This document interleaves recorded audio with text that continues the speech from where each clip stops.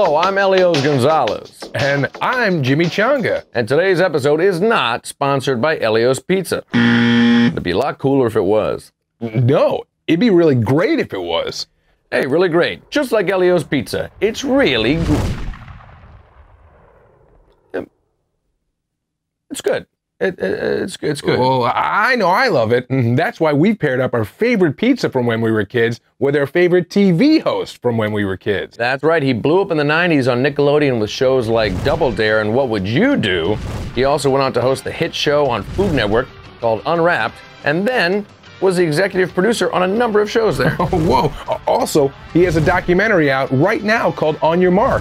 Please welcome our guest, Mark Summers. Hey guys, thanks very much. Nice introduction.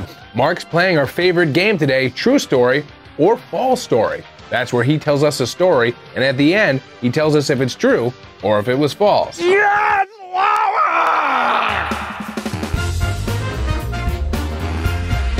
So I'm obsessed with The Tonight Show. Have been since I'm a little kid. The Tonight Show, starring Johnny Carson. And so I'm going to tell you 3 stories about The Tonight Show. 2 are true, 1 is false. Can you guess which one it is? Here we go. I started off my career in Los Angeles, California at a place called the Magic Castle because I was, at the time, a professional magician.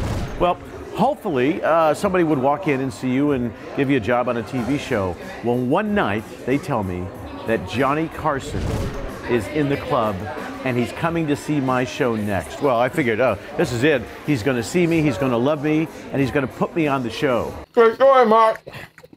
Keep going, pal. Well, it was a very kind of stuffy club, and even to this day, you need a coat and tie to get in. Well, when Johnny walked in the door, they thought, well, it's Johnny Carson. Nobody even noticed that he didn't have a tie on.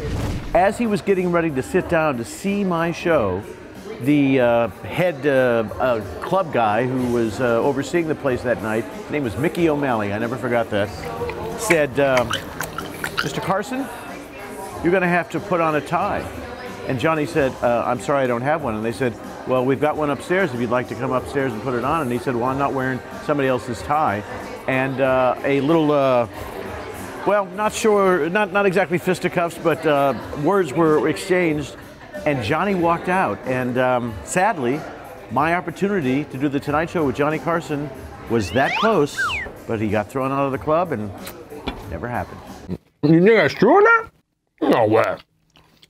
That story was true. Wow, that's crazy. That's awesome. Okay, here's another story about The Tonight Show. I get knocked down. So Johnny had left and Jay had taken over, and I had a publicist who handled a lot of people on the show, got me an interview, and they booked me.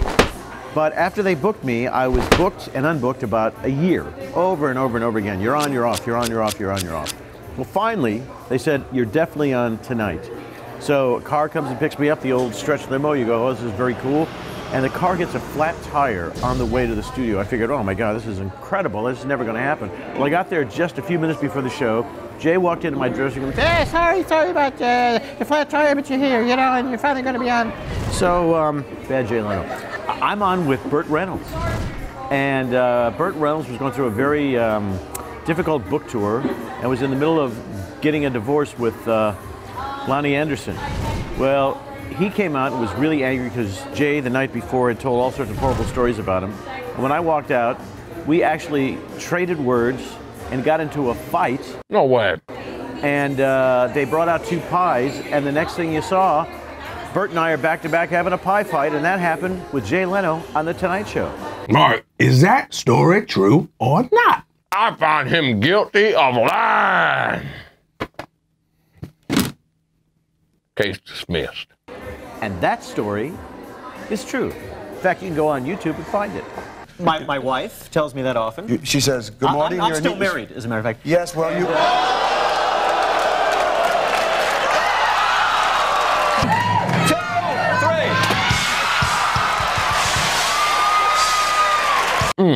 Mark, that was a great story.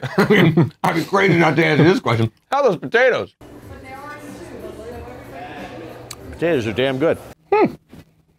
They look good. All right, guys, here's my third Tonight Show story.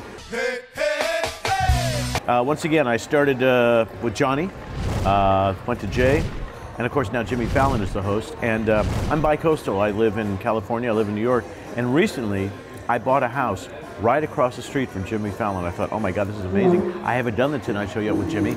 So one day, I saw him out getting the paper and getting the mail, and I went over and knocked on the door and introduced myself. And guess what? We just kind of hit it off. He invited me inside for dinner, and we've become pretty good friends. And he said between now and the next 2 or 3 months, I'm going to do the Tonight Show with him. So I'm excited. What? Is that story true? And that story was BS, false, not true. I don't live in New York. I live in California. Wow.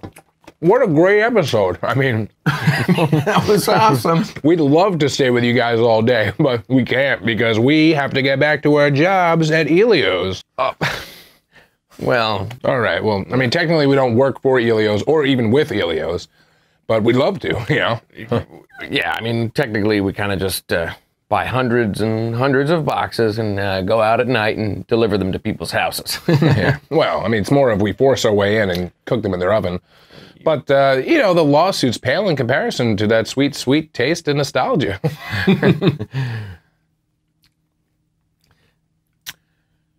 We're wanted felons. Right.